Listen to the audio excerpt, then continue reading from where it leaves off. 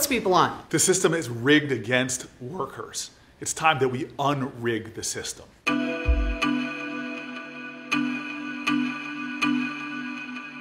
Let's take somebody who's a good worker, maybe somebody like me, who says, I'm going to give my job everything.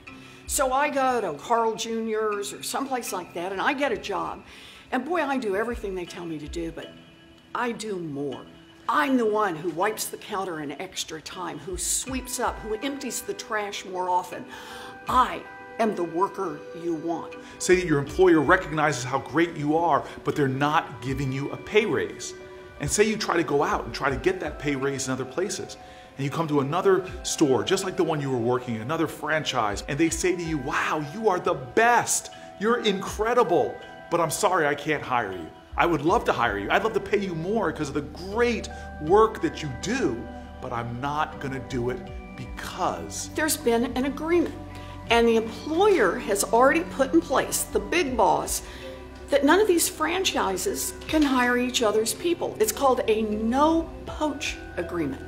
And what that means is once you've gone to work, nobody else is gonna hire you.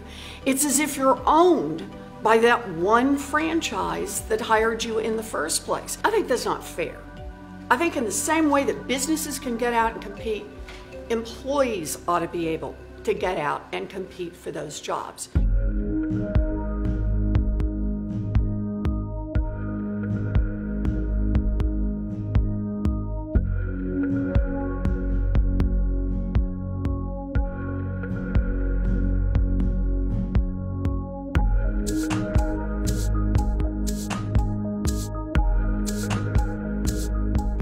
It's time to get rid of these no-poach agreements. just the way companies can't collude to fix prices, they should not be able to collude to suppress wages. Let the market work. Let's be blunt. Powerful corporations are killing off competition. They don't want to have to compete for workers, and that's how they keep wages low for everyone.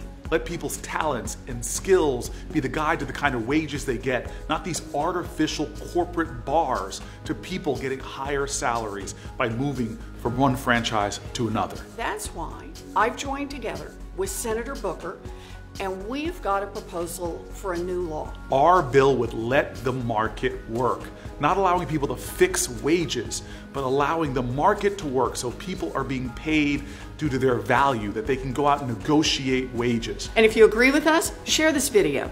We need everybody in this fight.